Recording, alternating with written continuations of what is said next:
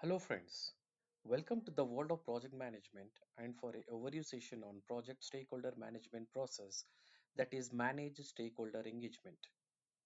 Motto of this training is to share my experience in preparing for PMP certification, and I have prepared few slides. Let's quickly move to our agenda for this session, that we are going to discuss on what is Manage Stakeholder Engagement Process and its ITTOs, that is inputs, tools and techniques, and outputs in more detail. Let's start. It is the third process in the project stakeholder management, and it is defined as manage stakeholder engagement is the process of communicating and working with the stakeholders to meet their needs and expectations and address issues and foster appropriate stakeholder involvement. Okay, hope you understood this definition. And the key benefit of this process is that it allows the project manager to increase the support and minimize the resistance from the stakeholders. Okay, hope you understood the definition and the key benefit. And also, this managing stakeholder engagement helps to ensure that the stakeholders clearly understand the project goals, objectives, benefits, and the risk of the project, as well as how their contribution will be enhancing the project success. Okay, so hope you understood about this definition, key point, and the main importance of this process. Let's go with the ITTOs. In inputs, we have the project management plan, which contains the communication management plan, risk management plan, stakeholder engagement plan, and change management plan. And inputs, we have the project documents, which contains the change log, issue log, lessons learned registered, and stakeholder registered. And inputs also, we have the EFs and OPS, enterprise environmental factors, and organizational process assets. And coming to the tools and techniques, we have the expert judgment, the communication skills, which contains the feedback, and we have the interpersonal and team skills, which contains the conflict management, cultural awareness, negotiation, observation or conversation, and political awareness. In the tools and techniques, also we have the ground rules and meetings. And coming to the outputs, we have the change request, the project management plan updates, which contains the communication management plan and the stakeholder engagement plan. And also in the inputs, we have the project document updates, which contains the change log, issue log, lessons learned registered, and the stakeholder registered. Okay, fine. So this is an overview of the ITTOs. Let's discuss in more detail about these inputs, tools, and techniques and outputs. Starting with inputs. In inputs, first we have the project management plan, which contains the communication management plan, risk management plan, stakeholder engagement plan, and the change management plan. Let me explain one by one. First, with communication management plan. This input, the communication management plan, describes the methods, formats, and technologies used for the stakeholder communication. And coming to the risk management plan, the risk management plan input describes the risk categories, risk appetites, and reporting formats that can be used to manage the stakeholder engagement. Coming to stakeholder engagement plan. The stakeholder engagement plan input provides a guidance and information on managing the stakeholder expectations. Okay, moving to the chain management plan. This input, the chain management plan, describes the process for submitting, evaluating, and implementing the changes with respect to the project. Okay, hope you understood about this first input, the project management plan. Let's move to the next input. We have the project documents, which contains the change log, issue log, lessons learned registered, and the stakeholder registered. Let me explain one by one. First, with the change log. In this, the change request and their status are documented in the change log and communicated to the appropriate stakeholders. Coming to the issue log. Any project or stakeholder concerns are need to be documented in the issue log, as well as any assigned actions associated with managing the issues.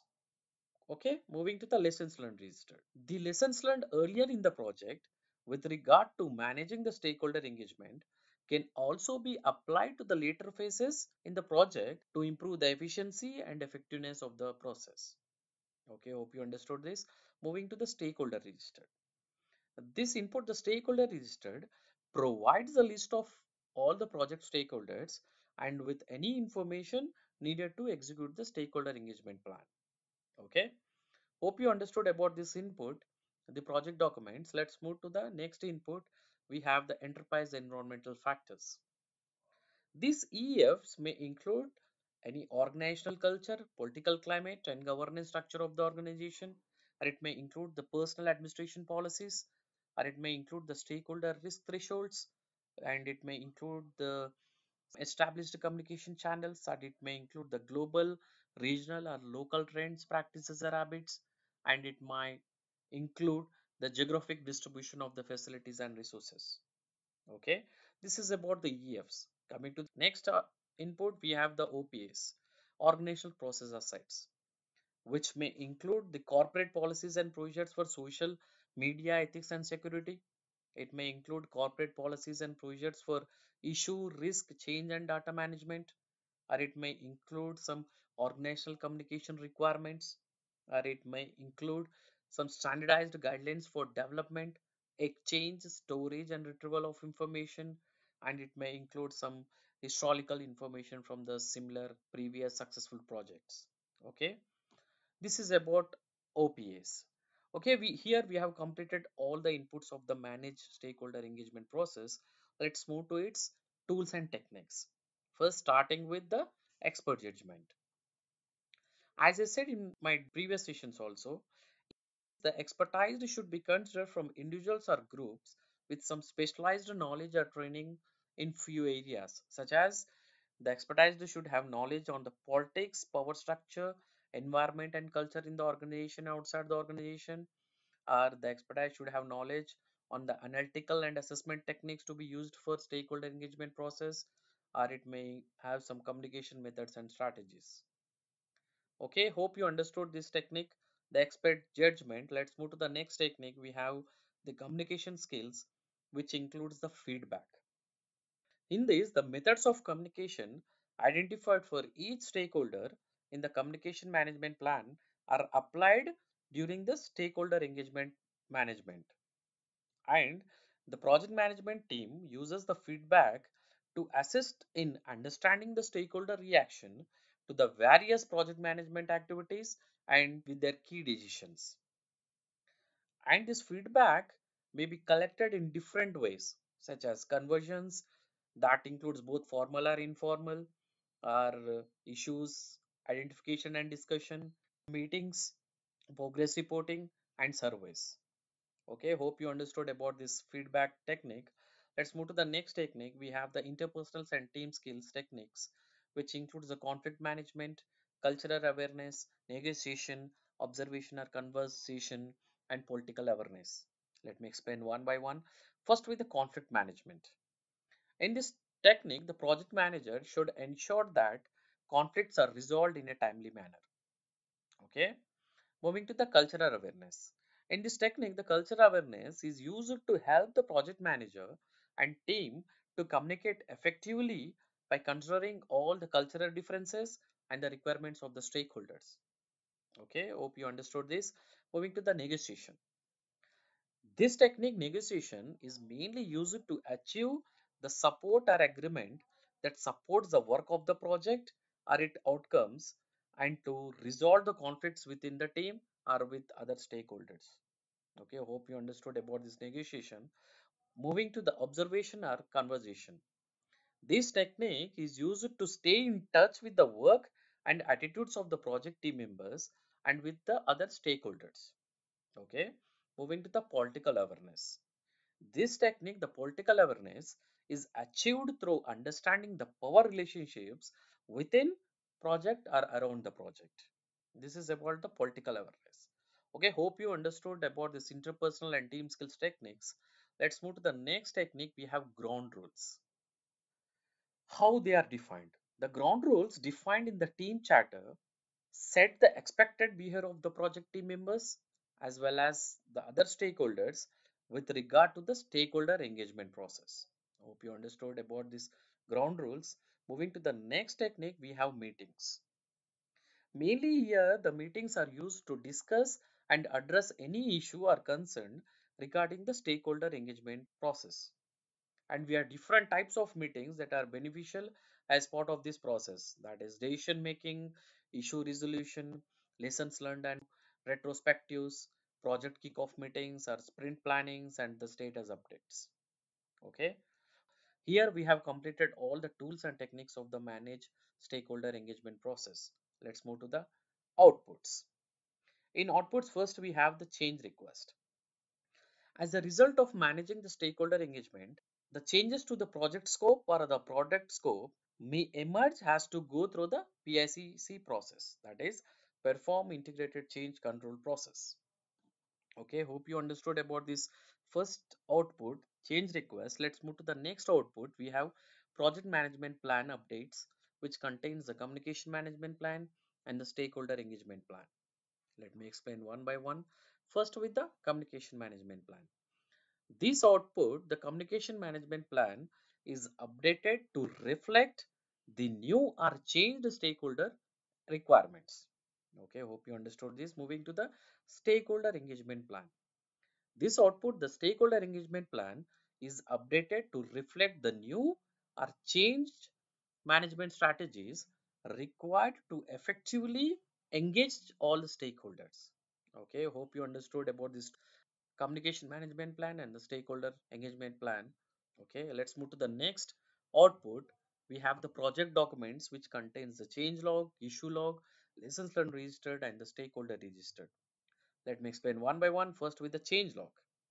In this, the change log may be updated based on any change request. It's so simple. Moving to the issue log. The issue log here may be updated to reflect any update to or the development of or any issue log entries. Okay, hope you understood this. Coming to the lessons learned register. Here, the lessons learned registered is updated with the effective or ineffective approaches to managing the stakeholder engagement so that the information can be used in the current project or it might be used in the future projects. Okay, hope you understood this. Moving to the stakeholder register. This output, the stakeholder registered, may be updated based on any new information provided to the stakeholders about all the issue results or approved changes or any general project status. Okay. Hope you understood about this output, the project documents. Here we have completed all the outputs also of this managed stakeholder engagement process. Fine. So we have completed all the ITTOs, that is inputs, tools and techniques and outputs of the managed stakeholder engagement process. Before closing this session, let's highlight some key points here in this process. That is, we need to execute the stakeholder strategies documented in the stakeholder management plan. That is the first one. And coming to the second one, we need to work with all the stakeholders to meet their needs and expectations. And coming to the third key point, we need to address all the concerns and issues as whenever they occur during this process. And coming to the fourth key point, we need to foster the effective stakeholder engagement extensively using the communication and interpersonal and management skills. And the last key point is that we need to increase the stakeholder support and minimize the stakeholder resistance. Okay, fine. So here we have completed our third process also on the project stakeholder management knowledge area, that is manage stakeholder engagement, and hope this complete session is easy and understandable for you. Fine. Let's discuss more detail on the next process in the project stakeholder management area, that is monitor stakeholder engagement process in the next video. Kindly provide your feedback on the given email ID below and subscribe my channel if you like this video and share with your friends. Bye for now. It's your Anil Kumar Dharam.